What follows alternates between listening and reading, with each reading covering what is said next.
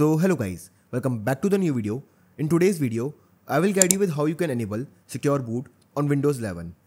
Now this video applies to all the brands including Dell, HP, Acer and all the others. So first of all, let's see whether secure boot is enabled or not. For this, click on the search icon and then type system information. Now press enter to open it. Scroll down to secure boot state. As you can see here, it says off. Now this means secure boot is disabled. Now to enable it, follow these steps. First click on the search bar and type settings. Now press enter to open settings. Now click on system on the left pane.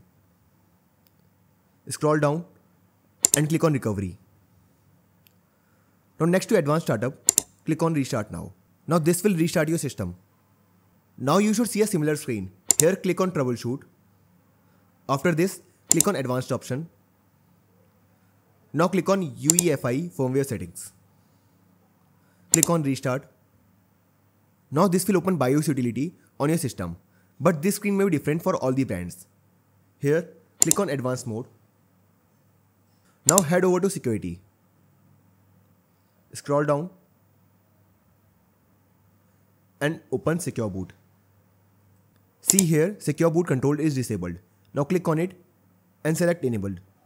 After this, click on save and exit. Now click save changes and exit. Click on OK. Now this will restart your system again. Now this should enable secure boot on Windows 11. To check it, open system information again. Now as you can see, next to secure boot state, it says on. Now this means secure boot is enabled.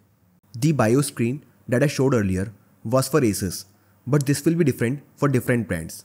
For example, for Dell, the BIOS screen will be something like this.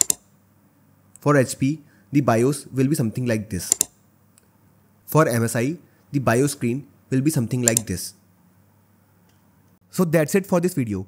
If you find this information useful, then don't forget to subscribe the channel.